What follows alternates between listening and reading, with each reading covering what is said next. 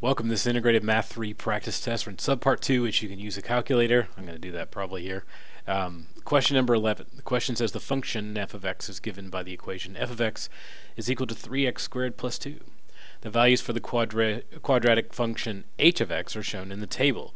So I think the first thing that you have to realize, and probably already do, is that this is not the same as any of this. They're two different ones, so don't cross the streams, I guess.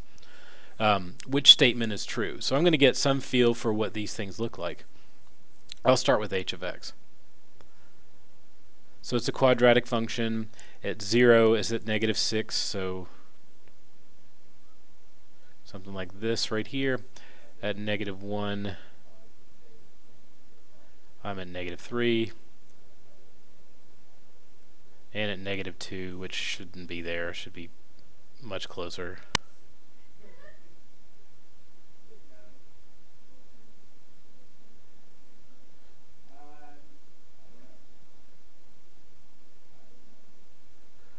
Way up here, so there's one side, and you'll notice it kind of mirrors that over here as well.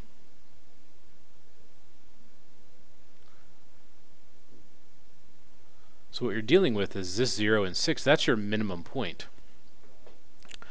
And also kind of, it happens to also be your y-intercept, and that's what they're asking about. They want to know about your y-intercept, so it's right here at 0, negative 6. That's for h of x. So this is what I'm comparing to this up here. There's a bunch of different ways that I could actually look at this one. One of those would simply be graphing it. I mean, so you could just look at it.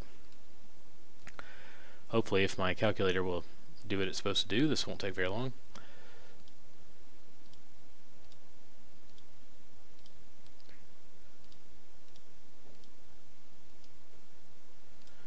And I can graph it and wait.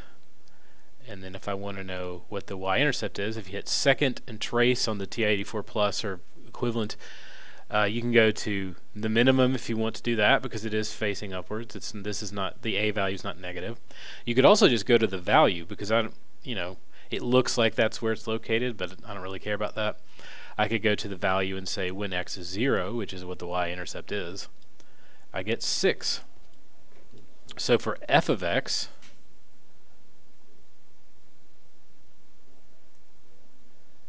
my value is 0 and positive 6.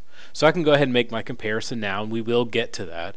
But the issue really is, what could I do if I don't have a graphing calculator? Just have the standard one.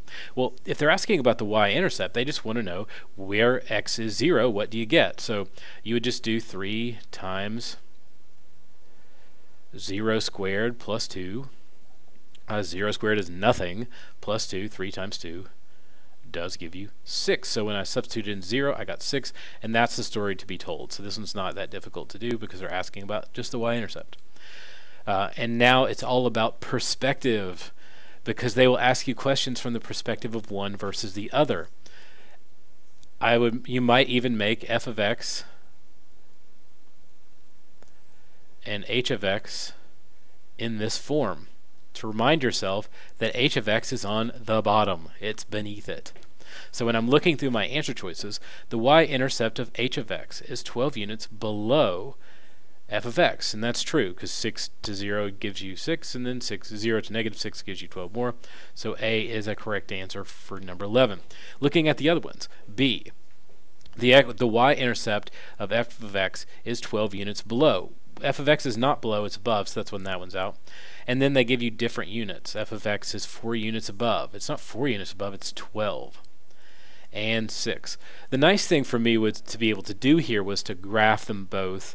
I graphed one on the calculator and one here. So I have a visual picture in my head of what the answer is supposed to look like. And then this little amount of writing here, the small amount of writing here, makes a big difference if you're trying to get the answer from a perspective point. Because when they give you the questions on the TNReady test, they love to do annoying things like give you answers where they're both 12, and they just flip these around, and most of the time the A one is not the correct answer, or they put this in your head to sort of get in your kitchen a little bit to figure out how to get the correct answer next time. So that's it. Question number 11 is A.